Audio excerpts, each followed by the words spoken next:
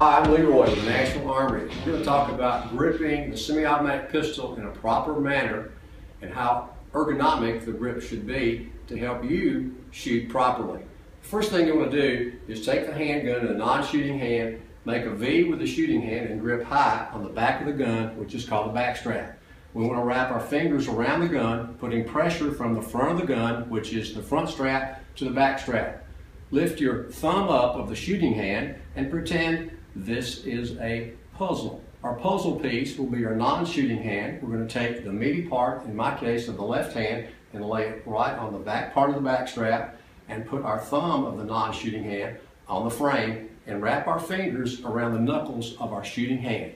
You notice that I have a lot of surface contact with the gun, and that's going to be probably the most ergonomic grip for the shooter to control the semi-automatic pistol.